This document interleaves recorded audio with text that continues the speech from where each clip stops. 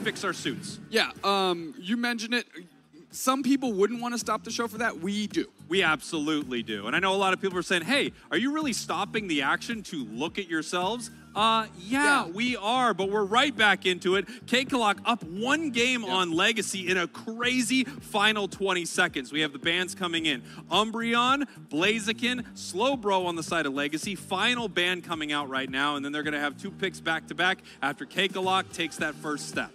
Legacy going after that Urshifu, which kind of spelled demise for them in that first game. So pivoting away from the Dragonite, which raises the question, is Cakekalok going to grab a Dragonite now that it's available? Yeah, we're going to have to see. They had a wild game 1. They really I think a game 1 that they don't want to replicate. So yes, first pick. We are grabbing that Dragonite over to the side of Legacy. We're going to see how they want to counter this and what they want to bring here. We have Mime and we have Ceruledge being locked in. The interesting thing about Dragonite, given that it has such good rip, given that it has such good secure, and you're 1 game up on your opponents, you can get kind of wild around Rayquaza. You have a game to give, and if you take a weighted flip, if you will, where you're about 70% to win the whole thing, well, you could punch your ticket to the next round of this tournament against a monster team like Legacy. That's very true. I like that Lel is back on the Hoopa. I think their Hoopa play in that first game was exceptional. Ceruledge back in the hands of Falb right now. Mazo going to the Charizard. So we're seeing a lot of the similar things we've seen from game 1. And if I'm Legacy, like you said, I wouldn't be super concerned. Like, yes, you lost, so there's some level of concern, obviously. But their strategy... You actually want to win some of these games. As it turns out, you do want to win the games. But their strategies seemed fairly sound until, again, the final moments. Yeah, it was those last 20 seconds. And we talked about it. They had a lot to try to cover. They had a lot to try to cover. They also had a possibility of just them getting Rayquaza and the match being over right there, right? Now we're looking at Cakekalok, pretty similar to what we saw last time, but they do have this Dragonite. Blastoise is back. Gyarados is here. Crustle once again, which looked incredible. Defender that we're seeing a lot of earlier in the season, a lot less of here at Worlds. Now onto the side here of Legacy, we've got the Gardevoir. Few teams pulling this out, and it's almost always a final pick. Yeah, it's a great spot for it, right? You get all the information you need because Gardevoir really swings in both directions. It can either be an absolute travesty or it can have those hero plays like we saw like at the final stretch, for example. But that all comes down to that Fairy Singularity gobbling up multiple targets, or if it's only a single target, it better darn well be the right one. You also want to make sure that what's on the other side isn't an absolute monster that just chases you all over the map, right? You don't want to see a Zoroark over there. You don't want to see something that's going to dive into the backline super easily like mimic you and just boop, get rid of you here. And since they don't see that, they feel pretty comfortable bringing that out here in game number 2. Legacy did drop a game here, but it does feel like they're in control of this series. If they can just get themselves back in the headspace they were game 1, recognize that, hey, things went bad in the last little sliver of that match. We won't let that happen again. I think they can take game 2 here. I agree. I mean, Legacy played well. Absolutely. Legacy played amazingly. As we take a look at the trophies, what they're playing for, as we head into game number 2. Cakekalok, your purple team. Legacy, your orange team. Legacy needs this one for Brazil to stay alive in this tournament. I really want to see what this Dragonite does. If it has the fear of Legacy to draw out that game 1 ban, I have to imagine if it's worth a first pick for Cakekalok, it's going to come unglued. Lel immediately running across the map to try and harass this Dratini as they're trying to get leveled up. Yeah, you can see Eldegoss making their way right there. Once again, great secures here for Falb and Lel. They play this top path so well together, and they're going to just pull away from this fight. They have to, obviously, because if they go down and get KO'd by Magikarp early, it could be devastating for Legacy. Nice little Magician pluck to put a berry right in front of Falb to actually keep the push from continuing to happen out of Cakekalok. Spoo evolving early this game compared to last. Crustle before 9. And here we go. Mazu up in this top path as Charmeleon with a beautiful little cape on. The Dark Lord Charizard will make its way to this match as they're going to push in, looking to pick something up on Magikarp, now pulling back because here comes the Dragonair. Danger Noodles there. They're going to catch a reset, which means Spoo and company are going to be able to take as much of that as they can. They're going for an engage, though. It's a 4-on-4. Swinub forced to peel back. Nice Rock Tomb to provide separation, and things need to settle down. SCG getting some pressure put on them, but Spoo right behind them for support. Yeah, and SCG, you can see why they banned out this Dragonite early on in that last match here. They don't want to deal with it. Clearly a comfort pick for him. Soto in a little bit of trouble right here, trying to secure that, and it looks like it heads over to the side of Cakekalok. Great Rock Tomb there by Spoo to cut off Legacy from their own buff, and then of course securing it so they're leaving with that purple buff for themselves. Blue buff, it looks blue to me, but people say it's purple, I don't know. Yeah, the people who say it's purple are absolutely crazy, even though I know it's supposed to be purple. But I know what the color blue looks like. I'm not insane. We're not insane! Here we go. Altaria Swablu in the center here. Really, no one from Legacy is going to decide to fight over this. Instead, they're sending their Pokemon top path, possibly looking to score, possibly looking to fight this Gyarados here. Bulb's going to have to try to run right now, although Charizard is online. And that's what you need. It actually forces them to just settle down, because it looked like SCG and Pufaza really wanted to go for an engagement, but Mazo ticking over, being Charizard, was enough to say, okay, let's pump the brakes, Chief. And now we have a possible opportunity for a fight top 4 members of Legacy. Once again, looking to put some pressure on here in this top path. Gyarados is going to bounce and run away from this engagement as Swablu and Altaria pop up. Looks like all of this is going to easily go over to the side of Legacy.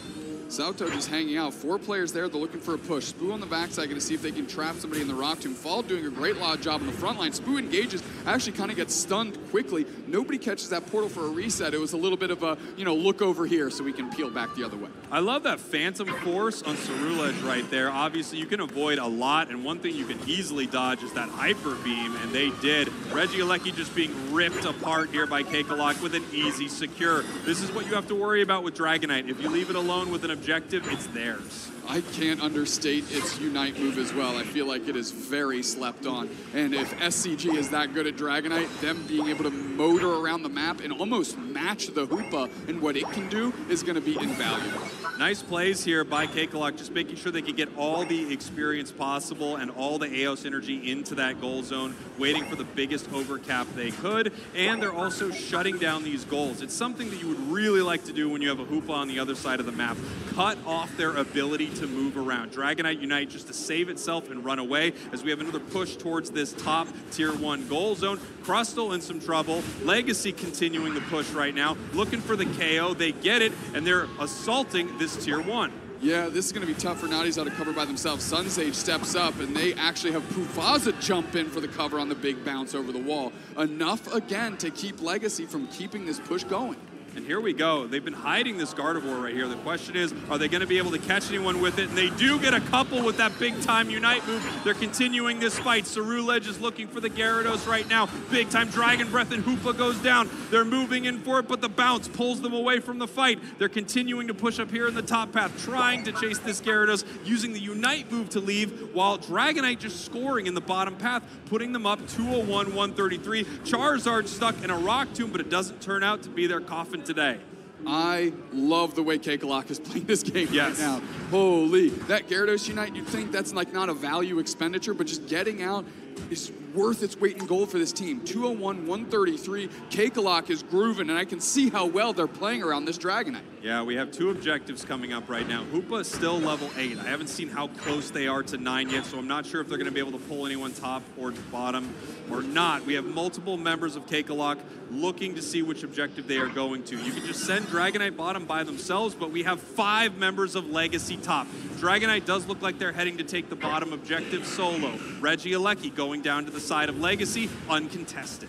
Well, Dragonite has their Unite move. They're going to be able to move a chunk of this map. Rock Tomb there to start slowing things down. Mazo plays forward, scoops and scores, and burns down Pufaza. Flushing them down yet again. Regieleki's on the doorstep here. Nice Cerulege engagement back the other way. Hydro Typhoon kicks up all 3 players. Can Fob convert into something? 3 players down instantly. And there's Nadiza that bites the dust. This goal zone also gone. Beautiful, big-time numbers there for Legacy, and you see the importance of these overcaps, especially Dupestacks, with how close that last match was. I mean, imagine if you just would have scored a little bit more in this goal, a little bit more in that goal. Right now, they are up by only 5 points, but they are up. If no one scores throughout the rest of this match, we'll have another nail-biter of a game score-wise. It feels like positionally, level-wise, score-wise, these two teams feel very even this game, but I feel like Cakekalok is actually performing a lot better than they did in Game 1. I agree. Keeping pace, though, and unrattled is Legacy. They're playing well. They have the slightest level advantage on their big characters here. 13 on Cerulege is actually going to lead the pack in Thea Sky Ruins. We're going to see where they're going to engage as Spoo is just kind of running around and SCG not going to let themselves get caught. Pufaza jumps on Lel. Lel desperately trying to get away. If they nab this portal, I think they'll feel pretty good, and they do. And we have two members of Legacy actually running towards this Tier 2 goal zone. Blastoise has a pretty good idea that that's happening. Landing on them immediately, rapid spin, water spout, putting the damage in, seeing if they can stop them on this goal zone. And we have Wolf there, ready to possibly unite. You could throw a Gardevoir unite pretty late, but it looks like they actually peel back from this fight. 240 now to 206 in the hands of Cakekalok. And now it looks like Pufaza's up top. They're eyeing down this Regieleki to see what they can do with this opportunity. 5 seconds till Regieleki hits the map. We've got about 10 until a basement Regi, and of course, Ray right around the corner. That's right, and Dragonite can just head to this bottom objective by themselves anytime they want. Gyarados kind of getting an eye on what's happening with Regieleki. These two teams are just going to trade objectives right here. Legacy is behind, so if this Regieleki walks, they can make a sneaky play, but at the same time, Cakekalok knows this. They can counter it. A lot of the times when a Pokemon runs towards that Tier 2, they end up getting caught, and then the Rayquaza fight is much easier for their side. Regice heads over to the side of Cakekalok. Point advantage to Cakekalok. Match advantage to Cakekalok. If Legacy loses this Rayquaza fight, their tournament surely is over as we prepare for Ray to hit the map in 2 seconds. Rayquaza is here. The position from both of these teams is strong. They're poking each other out to find out exactly where everyone is. They don't know where this Gyarados is. They don't know where this Dragonite is. Legacy pretty bunched up right here with a catch on Crustle. And Spoo's going down very quickly. They rabble-rouse and eject in. They're going straight towards Mazo. They have a portal down, but nobody's really taking damage. Right back into the middle is Salto. Tons of damage. Charizard picks up a Unite move. Dragonite takes to the skies. Fairy Singularity catches a couple, but no conversion on KOs quite yet. Spoo finally goes down as Lil pops the ring's unbound. Salto's all over Pufaza. They are gone. 2 players down now for Cakekalok. They are getting cooked in their own kitchen here, and the bake temperature is 350. We're going for it. Rayquaza getting left alone as Mazo's back capping that burger. It's going to go in, and now they have the advantage. They have the advantage here, 240 to 306. This is the position they were in last time. There's still time on the clock, and Cakekalok can still look for a fight. Saltao caught right here by this Rock Tomb. Regieleki just being hit a little bit by this Eldegoss, seeing what can happen. Here comes Dragonite pushing forward. The multi-scale passive is proc, so they're going to lose that damage reduction now. We have Cerulege moving up, and they're looking for another possible engagement here. Salto jumps right in with the Earthquake, trying to catch a target on the backside. Follow up, eyes down, Pufaza. They're getting so low, they bounce over the wall. They're KO'd by Mazo. Salto on the backside, going to catch a reset. They're flipping on Ray, and they're going to need this one in a big way. KO Sugar 2 for Mazo. Can they secure Hyper Beam? Cakekalok gets it! Cakekalok gets it! Now they need a scramble and score. There's just enough time on the clock for them to take a lead, but we've got the back cap action happening, and Sun Sage chomping on burgers. How is it possible we're in the exact same position we were last time? Points going into this main goal zone. It looks like Legacy scores another 80, but here comes Dragonite with 100 points. It's scoring in this top path. It's going to be so close. 440, 492. Dragonite is still picking up points. Cakekalok is trying to stop the rest of Legacy at their home goal zone. Dragonite's coming in. Score. Dragonite has 30 points right now. The points will win. Dragonite scored 60. Oh my God, I think Cakekalok just got it done. Put some frosting on top of that one. Let's see the score. 500 to 492. Cakekalok takes down Legacy. Oh, shot, brother. Are you kidding me? Dragonite's the business, my friend. Dragonite's the business. Come on, baby. Hyper Beam was with us the whole time. We slept on it, but it never went anywhere. Holy smokes. What an insane 2 games between these teams. Are you kidding? Cakekalok! What are these 2 games? 15 points separate them in 2 games total? Collectively, yeah. Because it was 8 and 9. What's that math? 17. 17 Nobody knows. Wow. Not even... Wow. Brother. I mean, when you saw... Imagine Dragonite doesn't grab one of those balls. It needed both. Imagine they don't pick it up. Imagine something else happens. Imagine there is a different cap. Imagine Legacy puts a few more points into that Tier 2 when they push early. What insane was this? series. What an insane series. Holy. Listen, I know our energy is high.